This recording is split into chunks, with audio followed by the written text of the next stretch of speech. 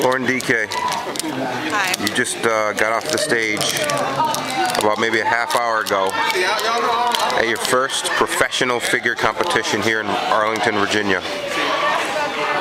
You did not place today. There were 11 girls. They gave placings back to 5 places, and you were not called back out. How do you feel? A little bummed. I mean, it's a pro show, so I can't be too bummed. So I'm happy I'm even here, but at the same time, I feel I should place.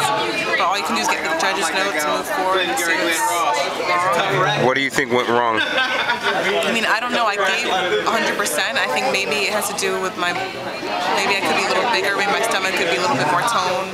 Maybe my posing could be a little bit more refined. But at the end of the day, we don't really know. At the end of the day, I don't know. So it's going to be interesting to get the notes back.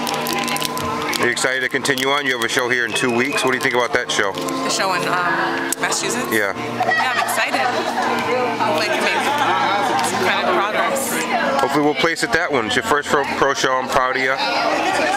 We just keep plugging away here. See how we do at the next one. But you're a pro, so that's good.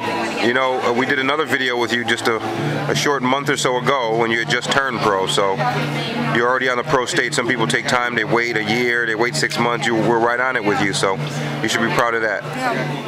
Rock and roll.